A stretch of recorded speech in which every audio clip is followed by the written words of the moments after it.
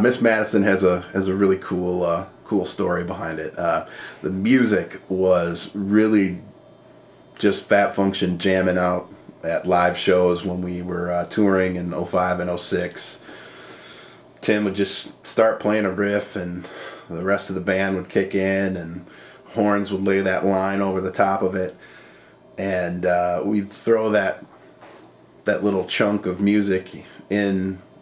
randomly throughout live gigs, usually towards the end of a gig when we were really jamming out and just having fun.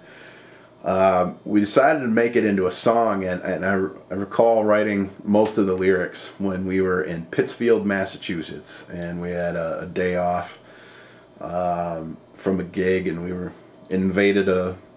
poor laundromat, and we're doing about 25 loads of laundry, and I was just sitting on top of a washing machine, really missing home, missing Madison, Wisconsin, and I just started writing, and the lyrics started coming out, and it was just one of those really cool things. And I think there's one section in there, the Joker's in the main, the Toker's got it made, I want to play the Peachtree game. It's a little homage to Steve Miller, who is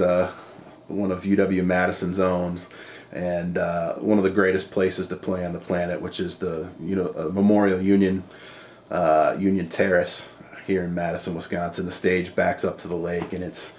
anybody who's gone to school here or spent any time in Madison knows about the terrace, and it holds a special place in their heart, and we miss it when we're gone, and it is absolutely the best place to play in our book, and it was our little homage to our hometown, Madison, Wisconsin.